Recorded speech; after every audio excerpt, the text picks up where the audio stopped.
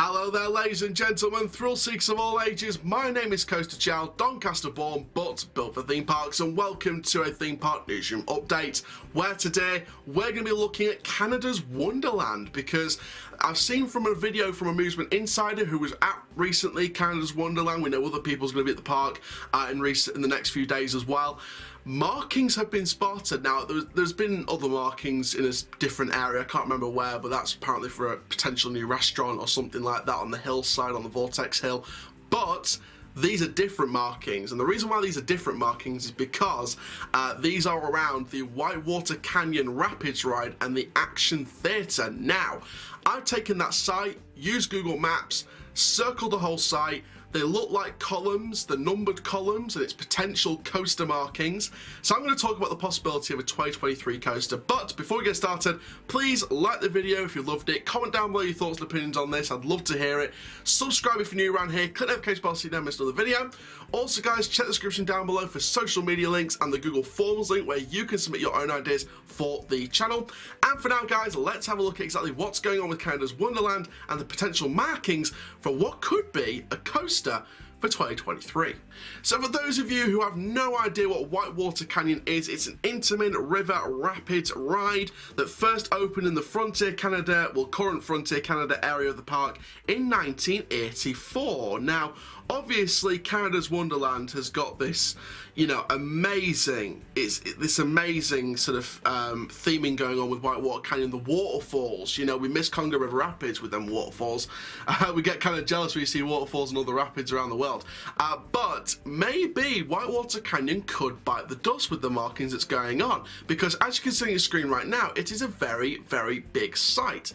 Now I'm going to share my thoughts on exactly why I think there'll be a brand new roller coaster coming to the park in 2023.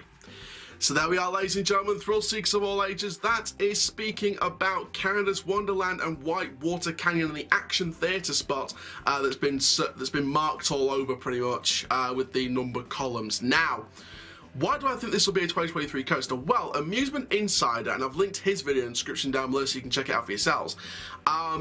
He was speaking about all these reasons why it could be a 2023 coaster, and there's loads of reasons to back this up. There was something about a SARS meeting, and Canada's Wonderland were due for a new coaster to help bring the crowds in. And to be fair, this season I've heard reports that the crowds aren't as busy flocking back into the park as we come towards the end of the pandemic. Hopefully here in the UK, and America seems to have gotten quiet in certain places. So there's a big thing. They sort of bring these investments in to draw the crowds back in, and Canada's Wonderland does not look that busy.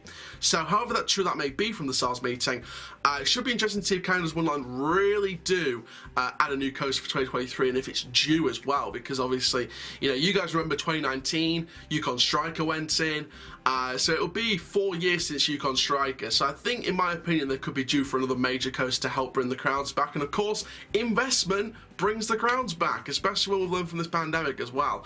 Give each other financial support, but give them the investment they need.